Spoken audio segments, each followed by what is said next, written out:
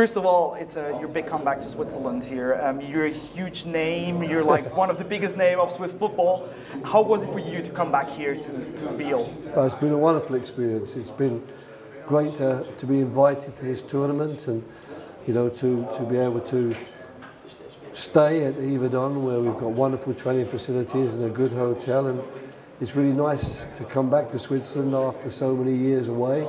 I've had the odd visit, but to come back with a team on a training camp, taking part in a tournament, it's been really good. And I'm so pleased tonight that we were able to give a good account of ourselves, albeit we are a little bit short of training and a little bit short of first team players at the moment.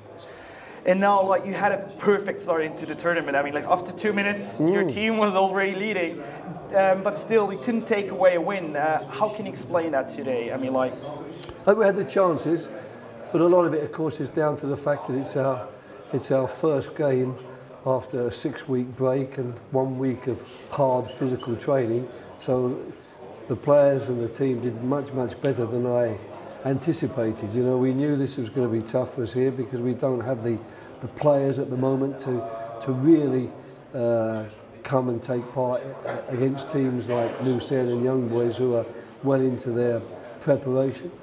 And we have so many young players that got their chance tonight, but it's a success for us because those young boys got their chance, they did well, and we ended up not losing the game in regular time and winning it on penalties. And now you're going to face the Young Boys on Saturday. It's going to be a huge game. The Young Boys are at the moment the team of the moment. What do you think? What's going to be the most important quality of your team to win this big game? Well, we'll have a chance, I think, with 3 more days and a bit more training. I'll be able to play the senior players longer than I was able to do today.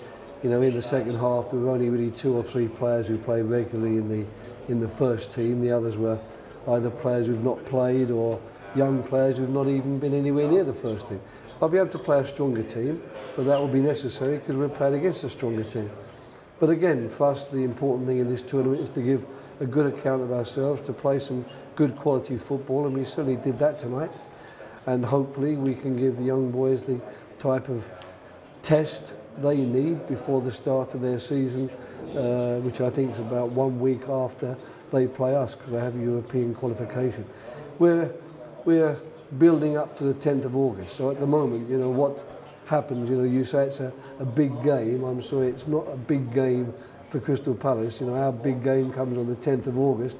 This is just one step along the way. It will be the second match we play in our pre-season training.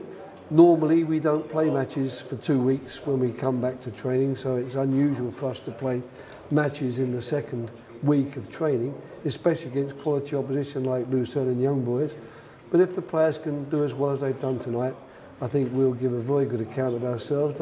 I think the public in Bern will enjoy watching us play. Perfect. Thank you very much, and My see pleasure. you on Saturday.